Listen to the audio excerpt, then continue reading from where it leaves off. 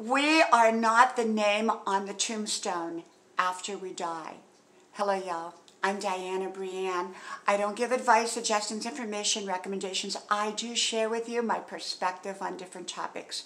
You know, Grandma used to say, she said, you know what, when you pass on, your soul leaves your body. You don't even own that body anymore.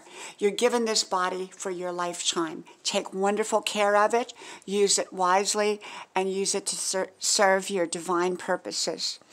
And Grandma believed that even when we died, we probably never take our name with us. And we don't take our credit rating with us. We don't take our things with us. Our soul is a separate part of who we are. And yet it resides within who we are during this lifetime. And so she always believes that the soul takes such, it's so important to pay attention to our souls. And Grandma believed that when we leave here, even the name on the tombstone is no longer ours. Our driver's license really doesn't belong to us anymore.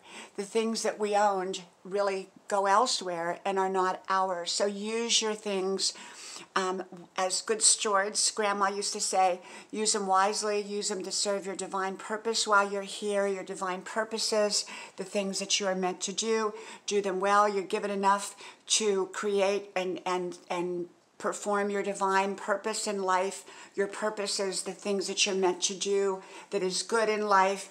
And the rest, well, whatever happens to it after, happens to it. She said that's not ours to really concern ourselves about once we've passed on. But Grandma believes that the soul,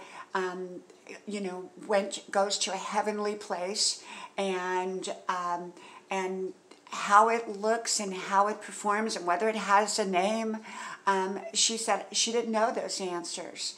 And yet what she believed is that the things that people often find so important in this lifetime, she said, once we leave here as the person that we are, we don't take even our identity of who we were with us.